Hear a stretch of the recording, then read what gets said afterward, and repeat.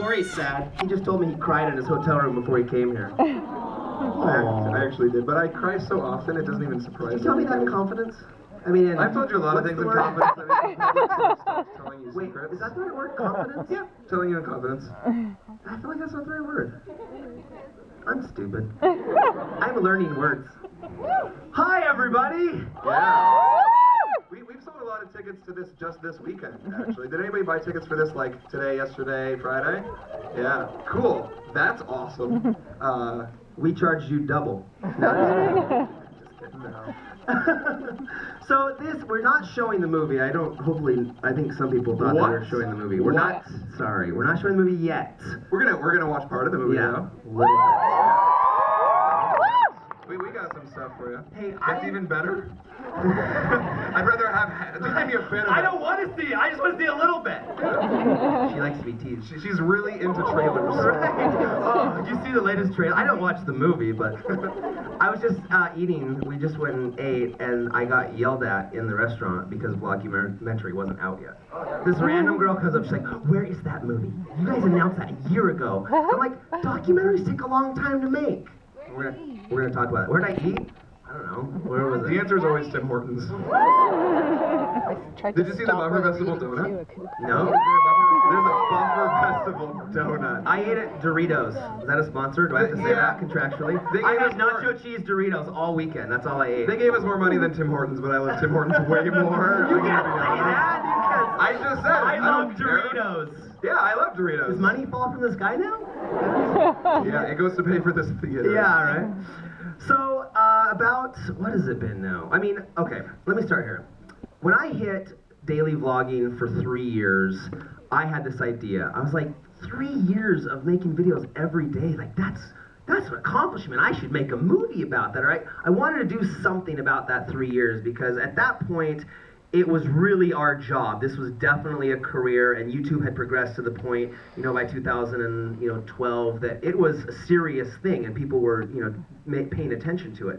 And so I thought it would be great to tell the story of how this became my job, because the question always comes up when I tell people what I do. They're like, "You can make money on YouTube?" Like, how, even today, after, you know, we've been hustling in this game for, you know, some people 7, 8 years, still people don't know that there is good quality content that is rivaling Netflix and Hulu and all these places that happens on YouTube, and there's these core creators that you all know and love, but the rest of the world doesn't.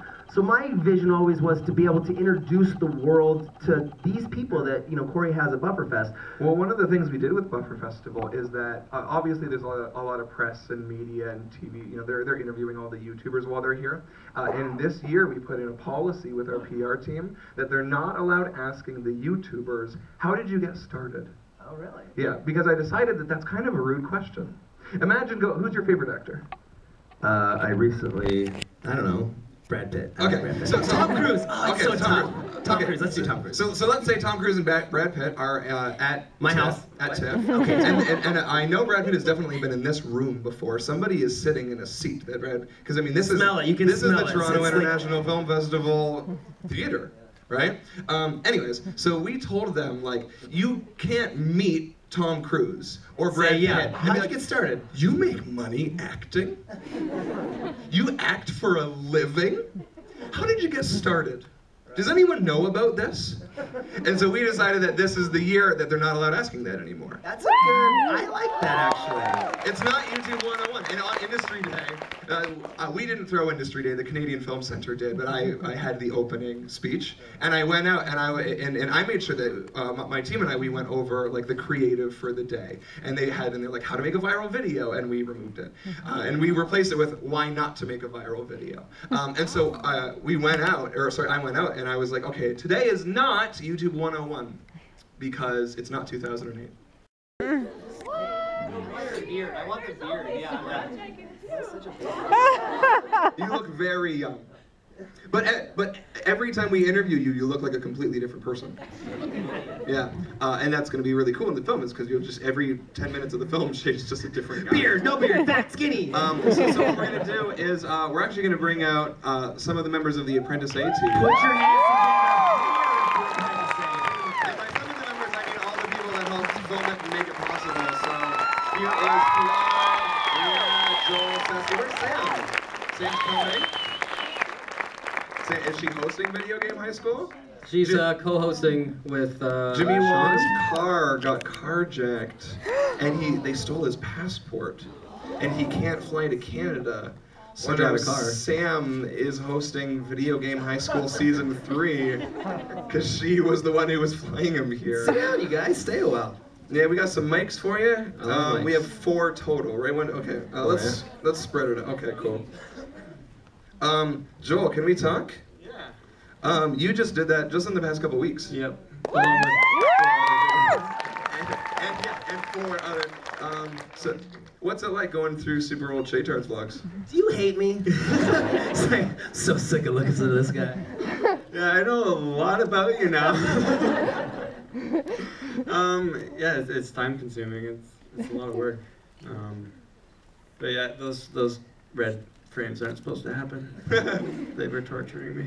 Yeah, we have to take it and convert it to a very specific theater format to deliver it to TIFF, and you know, and we were supposed to do quality check and we screwed up, but I mean, obviously that wouldn't be. Don't beat yourselves up about it. It was fun. Oh, we Look care. at all these We care. critical faces. Yeah. Like everyone's like in their head at Screens, probably gonna Oh, suck. They're all walking out now. Yeah. Yeah. Everyone hates us because of the red. And it was at a moment.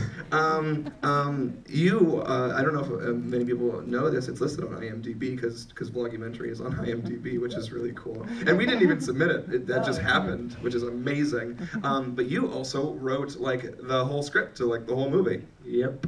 and it's like done. Yep. Except for the we film it. Except for the future that hasn't happened yet. It's hard to write for. Yeah, Joel's a really good writer. So I mean, I know you're super critical of your work, but what's it like having let me ask you this. I mean, I know the answer, but how do you write a script for a documentary? It's interesting because to me, the YouTubers in it kind of have already written it. So we'll get Joel and Crota to oversee things. We're gonna film some more Vlogumentary right now, if that's okay with you.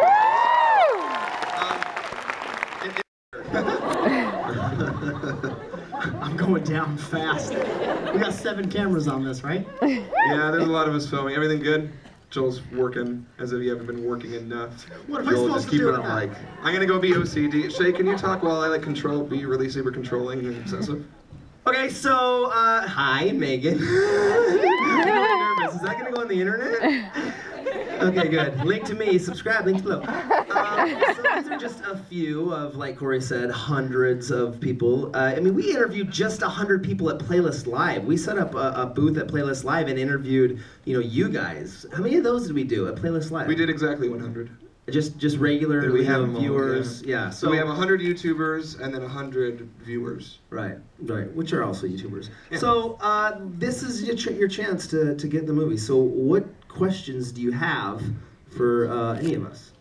Music for people and entertain people and meet a lot of people face to face, more than just a couple times a year, like more than just VidCon and more than just Playlist. And you get messages and you get comments saying unbelievably nice things all the time, and I feel like we're very lucky in that respect. But when somebody looks you in the eyes and says like, you said this, this, and that, and it changed my life, or you went through this and said this about it, and I was able to pick up on that and maybe like save some time on my journey through that crappy part of my life, and knowing that you made a difference is kind of ridiculous. And because we are just normal people and we are just saying stuff, it's just that like some of the stuff we say is a shared experience thing, and being able to make the face-to-face connection with somebody and then to end that with an appropriate A-frame hug is it's a really special thing. I'm gonna call this the, even in the, you know what? I just figured out where the speaker was on this phone. It's a long few days. On the camera, and apparently I've had my finger on it a lot of the time because it's right next to the button where you take pictures, right in the corner that you would normally hold. So I'm not sure what their design thoughts were on that, but let's call this Buffer Festival Wraps Up, because I just got back to my room from the last show, which was amazing. The whole weekend, Friday, Saturday, Sunday, with Buffer Festival has been amazing. I really wish I'd known about Industry Day a while ago, but they've already given us dates for next year's Buffer Festival. So fingers crossed. Don't know where my life's going to be at in a year, but you never know. Hopefully I can make it again for the 3rd year. But so I'm just going to run through these. Okay, so first show, Welcome to Buffer. It was great. It was really nice. A little bit more about what was going on.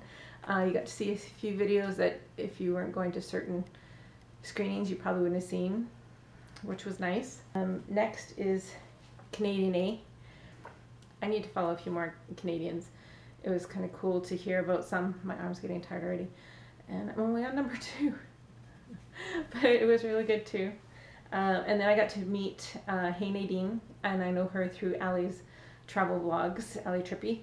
And then also meet Matt, who I've known online for a couple years, and he recognized my Twitter name. Plus I think Scott talks about me every once in a while. I could be lying. But anyway, that's another thing I'm going to talk about. So we have Corey Vidal, Apprentice A. And this is when I ran into one of my first scheduling issues. Oh, I have probably a big giant head because my arm's tired and I can't hold it out. But I don't want to put it down because it's a bad angle. Hold on. Alright. This is not a better angle, but at least the camera's farther away from my head, so it's just not this part of my face. Alright, Corey Vidal, Apprentice A, makes me cry. You need to stop that, Corey. I really enjoyed it. Musicians and music videos. Now this is my first conflict. Was musicians and music videos was up against Corey and Apprentice A, which made me sad, because I didn't actually get to meet them. I did get to talk to Mary and Saskia. I saw Corrado and Samantha and Corey in passing kind of thing. They probably have no idea who I am, but at least Saskia and Mary know who I am, and I'm not a complete stranger. Or strange, anyway. But so I decided to go to musicians and music videos, and I'm glad I did, because I discovered a couple other really good musicians. Now Mike Falzone has been around for a long time on YouTube, and I just see him occasionally on different things, but he is really good, and he performed at the gala, which I'll come to shortly. So yeah, Friday was pretty much my busiest day. I went from 10 in the morning until 9:30 that night. So that was go, go, go. Everything was back to back. There was a lot of walking involved. And then there was the Star Wars fan film showcase, which was amazing. I really enjoyed it. And I have to look at some more of Owen's things, and I will find his proper name because I have it in some of my paperwork. But he does that kind of stuff. Plus he had a fan film, which was amazing. They had a slight glitch. They had a slight glitch when they were showing it, and you missed the first part, but I got to see the whole thing at the gala, which I will go back into. Behind the scenes. Now, I think this is my favorite. We didn't actually see any videos. It was Charles and Shay Carl and CTFXC, just talking to us, taking our questions, and it felt very intimate and really nice. And I really enjoyed it. And I actually had a really good clip of Shay and Charles showing their bro love at Charles's meetup, which I will put in on the proper day. But I might make it a shorter clip so I can share it out a little bit more, because it was so funny and amazing. So, but this was really good. Now I forgot one, because I went to Shay Carl's show, and for some reason I can't find my little ticket stub for that one. I'm going to have to find it. Because Shay, on Saturday at noon, was my very first show.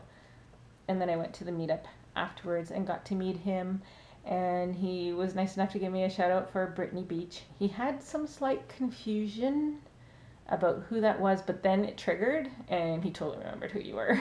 So that was a lot of fun. And then behind the scenes happened, and then it was time for the gala. So I grabbed a cab back to the hotel, had a bit of time getting my footage off my camera onto the laptop because I had filled up my card. I actually missed a couple minutes at the end of behind the scenes because there was so much good footage. Probably because we didn't have videos, and Shay and Charles were just talking. It'll be interesting to see if those sirens actually play with the video. Yeah, so then it was the gala premiere. Now, I didn't rush. I also was having issues, technical difficulties, but I didn't rush because I didn't want to have to be standing outside because I didn't want to take a jacket because I had a nice dress, which you've seen before in a previous clip. And my boots were okay, comfortable, but my feet were cold. By the time we got in, my knees were cold, and going down the stairs was a little difficult, but hey, what can you do? But it was really cool to see the performances and people talking about their videos and presenting them and talking about the direction that they think YouTube is going, and media, new media in particular. And I need to find out that gentleman's name who mentioned SMP Films or Mr. Safety in his speech. And he is the head of, he started this company called New Media Wave Inc. or something. I have to find out what that is. I might tweet Saskia or somebody. They'll probably be able to tell me. Yeah, so I got home at, because it ran long, so I think I got home around midnight, ate some more cold fried chicken because that's what I've been subsisting on. When I first got here Thursday night, I ordered a big batch of chicken and biscuits. And I have been eating those for Thursday night, twice on Friday. No, once on Friday because I didn't have time to eat. And then I had chicken twice yesterday because I didn't have time to eat more than a donut from Tim Hortons. So I had 2 pieces of chicken behind the scenes and the gala, and then when I came home from the gala because I was starving. I'm starving again, so I'm going to have chicken again. I might be running out. I might have a couple more pieces left. But this morning, noon, Science and Education, which had Matt Santoro and Vsauce and ASAP Science. I could have my sheet here and I'd be able to tell you right away. I'm tired. It's 10:25 on Sunday night. I have a nice quiet day tomorrow, and then I'm meeting my cousin Carrie, and we're gonna go have dinner together, which will be nice. We haven't seen each other for years, decades, practically. So Science and Education was good. I didn't do the meetup because I had CTFXE right after, well, half an hour, 3/4 of an hour. So I missed out on that meetup, but I had met Matt, and I didn't really know the other 2 guys, but I'm going to investigate their channels. Excuse me. And then I had CTFXE from 2 to 4, and the meetup was right after that. And I was trying to decide whether I was going to do the meetup because I wanted to wear my sandals one day, and I chose today, and I probably shouldn't have because my feet were burning most of the day. I don't think I have a blister like I did last year, but yeah. I thought, oh, I'm not going to be walking that much. Apparently, walking 5 street blocks is a lot farther than walking across the office or the parking lot or from the garage upstairs at the hospital. So I just meandered over, and I was right at almost the end of the line for the CTFXE one. But Charles was holding up really well, and at the meetups, you don't really get a lot of time with them. You can't like take 20 pictures and have 10 million hugs and tell them your life story. You basically have 15 seconds and hopefully get a picture and have a quick little conversation. You can give them stuff, but it's put on a table so they're not like opening it right in front of you. But I didn't mind that. Some people did. But I didn't mind it. And I did manage to get Charles on video, so you can see. And his head was in most of it. Mine, not necessarily very much. And then I had a break, which was nice, because I actually sat down and ate, and probably, I don't know if you can see, got dinner on myself. Because I tried the Boston pizza, what is it called, pepperoni burger pizza thing? I don't know. It was okay. I don't know if it's as good as some people have made it out to be, but it was okay. But I did manage to get grease in my shirt. It's just in time to meet Scott Kim Martin, who have been following for, not creepy following, just following on YouTube and Twitter and Facebook and what have you. So we finally got to meet face to face, and I will post that picture in here if I don't forget.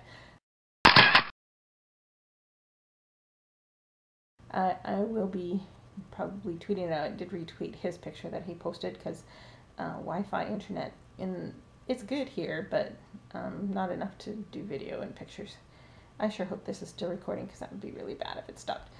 And then my last show was Vloggers and Vlogumentary, and there was a 10-minute featurette of some footage of Shay and Katie Lett's interviews that they're probably not going to use in the movie. There's a lot of rules that they have to follow in order for the Vlogumentary to be put out there. And Corey explains it really well, and I'm not sure if I recorded any of that, but there are rules that they're trying to follow so that they can have the biggest distribution of the movie. And it's pretty much finished, but they're probably still going to be filming, and they actually filmed some while we were there at the screening, which is cool. So they had some audience members ask questions, and hopefully you'll see me in there somewhere. And I don't know if I'll be in the Apprentice A vlog either, but they were vlogging at the same time. So yeah, I'm tired. I met a few people. There was one young lady from London, London, who came specifically for Buffer. I am not the one who came the farthest by any stretch of the imagination. Although a lot of people were amazed that I came from Alberta. I've taken a lot of Beck's taxis from here to the TIFF Bell Light Box, because usually that was the easiest way. Everybody knew where it was. And so I just get dropped off there. I'd go to Tim Hortons, have a donut and croissant, and then walk, and just enjoy myself. Having my tablet for Twitter was great, except for when it ran out of juice. I need to stop saying We talk about that too in a lot of different screenings and what you added out of those. And you know, Charles from CTFXE is an amazing young man, and he is going. I told him, just keep on doing what you're doing because you're doing it right. Because nobody can tell you how to live your life. You just have to live it. And if some people don't like that, then they can just peace off. Alright, so that's me, tired. With bags under my eyes probably, and probably the lighting is all wrong and everything, but I am tired. I'm going to have some chicken, surf some internet. I'm so far behind on my YouTube videos. I'm going to just